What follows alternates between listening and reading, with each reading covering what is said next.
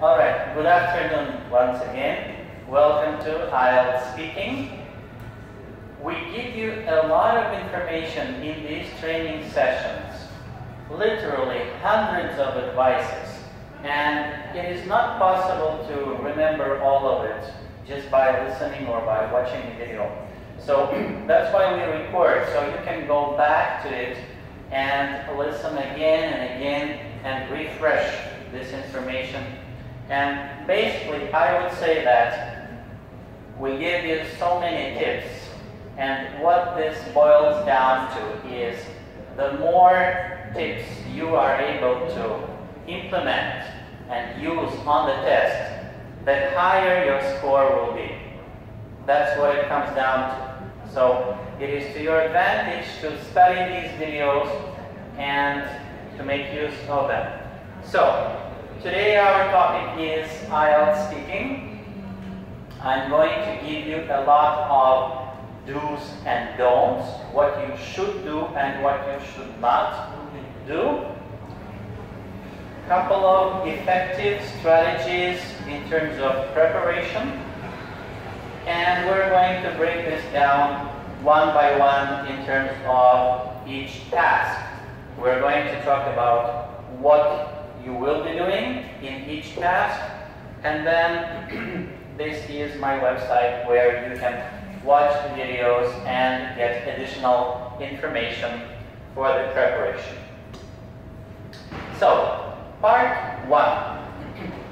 As you may remember, speaking is done separately from the other 3 sections of IELTS, right? We have listening, reading, and writing done together, and then speaking is separate, which means that technically you're supposed to come fresh to the speaking part.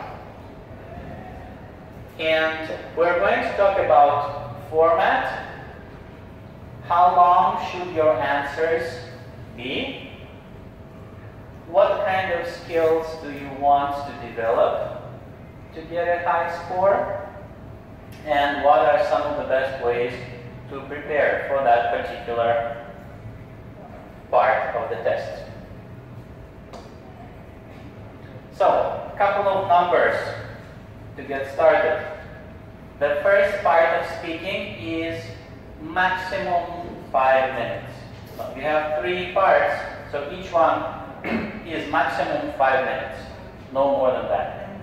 Roughly 10 questions, maybe 8, maybe 12, more or less, give or take. What are the topics that are the most common ones as far as the first part? Now, I noticed some spelling mistakes. This is supposed to be a smart board, right? Okay, well, sometimes it misunderstands. Technology is not always perfect either. Anyways, this gives you an idea of what are some of the most common topics when it comes to part 1. As a matter of fact, there is one of the posts on my Facebook page, which is IELTS BMW Facebook page, where I give you a list of some of the most common topics. If I remember correctly, it has 120 topics. They are divided into 3 parts of the speaking section. So you have about 40 questions for each part. Now, we're talking about the first part, and the first part is all about you. The examiner is going to ask you questions about what you like, where you live, and what you do. These are some of the topics, just some of the examples. Now, how long should your answers be? That's an important question. For example, if the examiner asks me, where do you live? Should I say, I live in Bangkok? No. What should I say? I live in my house. I live in my house. Okay. Is that long enough? You see, there are 2 kinds of mistakes that students make when it comes to how long the answers should be. One mistake is saying too little when your answer is too short. Where do you live? Bangkok. And the other mistake is saying too much. Where do you live? Well, I live in Bangkok. You know, it's the capital of Thailand, and it was built, and and the architecture, and this king, and that king, and you are not a tourist guide, right? I just asked you where you live. So, in the first part, 1 or 2 sentences would be perfect. Not too short, not too long. And don't use memorized answers either. What do you mean memorized? Well, I'm going to talk about it in a minute. So let's move on. The first part is there to relax you, to prepare you for the main part of the speaking test, which is number 2. So it's a warm-up, kind of, before the second part. So just relax, be natural. It's a normal conversation. Just like any conversation that you would have with a stranger. What are some of the questions that people ask each other when they meet each other for the first time, right? Very basic questions and answers. Normal conversation. Another point I want to make is that eye contact can be pretty important. So I know in some cultures it is not seen as a sign of politeness to look person in the eyes. Yes. So that can get tricky. You know, IELTS is obviously a test of English. Your examiner is probably from one of the English-speaking countries. And in most English-speaking countries, it is considered polite to look at the person when you're speaking to them. Not staring, but not staring at the floor either, right? So normal eye contact, you know, just like I'm looking at you from time to time. Not staring and not ignoring. Again, avoid the extremes. Keep it natural. To go back to memorizing answers. If you memorize the answers to the first part, it's easy to memorize because you know all the questions in advance, right? Most of the time. Well, the problem with memorizing answers in part 1 is that if you do that and you're able to produce complex grammar and academic vocabulary in the first part, and then you reach part 2, and you get a surprise question and you go back to your basic English, it will sound very unnatural, and the examiner will understand right away that your answers in the first part were memorized. So don't do that. Instead, practice common topics. Okay? No memorization. And remember, examiner is a person. Examiner is not a tape recorder, not a microphone. Speak for 2 minutes, bye. No, human interaction, okay? All right, let's move on. How do we practice for the first part? Small talk. All the topics that you find on that Facebook page, you can practice. Self-introduction. Like I said, you meet a stranger, what are the questions they ask you? What are the questions you would ask them? Questions and answers, practice that. As you watch TV, movies, listen to the radios, pay attention to the way people speak, especially the natives. How do they ask those questions?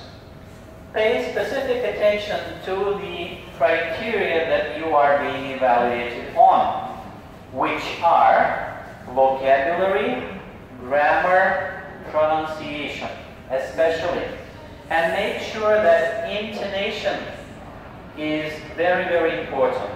You know, I have a whole training on just the intonation, but the idea of pronunciation, if the examiner cannot understand what you're saying, your grammar and your vocabulary can be perfect, but they won't matter if they don't understand what you're saying.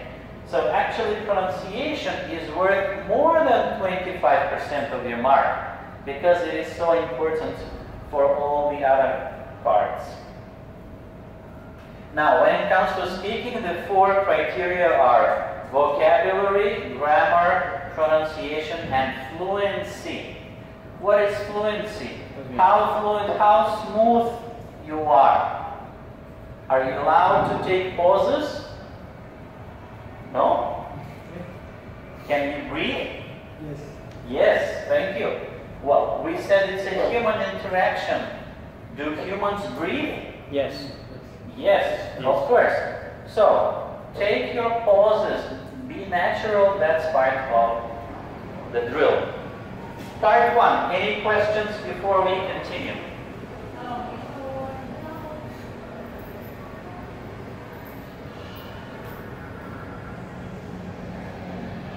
All right, let's continue.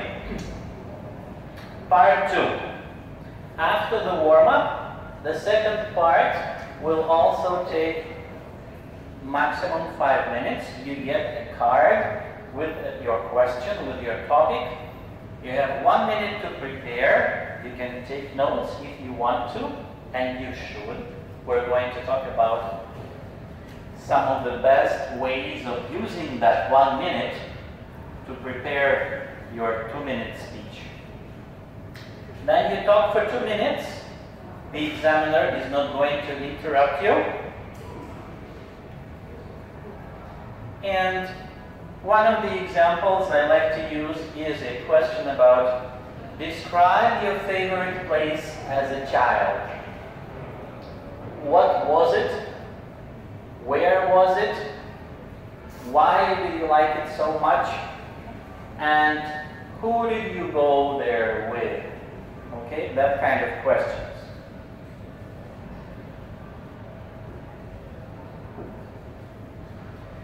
Now, once you get your card with your topic, I'm going to suggest the way to brainstorm in that 1 minute.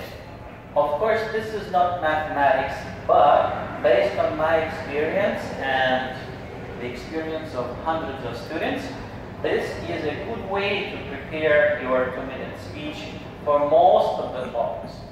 So, the 5 steps. When you have that 1 minute, try to write 1 or 2 words for each step of your brainstorm. And we're going to go over what exactly they mean. Now, remember, when you brainstorm, you don't have time to write full sentences. That's another mistake that students make sometimes. This is not an essay. You only have 60 seconds. So, keywords. Keywords that will make sense to you only. The examiner is not even going to look at your card. So feel free to write whatever will help you, whatever will trigger some ideas, keywords. Now, the example I gave about the favorite place of the child, all those points, where, what, why, when, you do not have to answer all those questions. Remember when we had the training about writing, describing the graph? Well, there in the task, they tell you what to do. Describe, summarize, explain, select, whatever. If they have 3 or 4 instructions, you must do all those things. If you don't, you will lose points on the task. Whereas in the speaking, all that you see on that card, that's just suggestions. It's for you. If you want, you can use that. If you have your own ideas to fill up your 2 minutes, up to you. Important to remember. So if you follow this little plan, it will give you ideas, it will give you vocabulary and also grammar.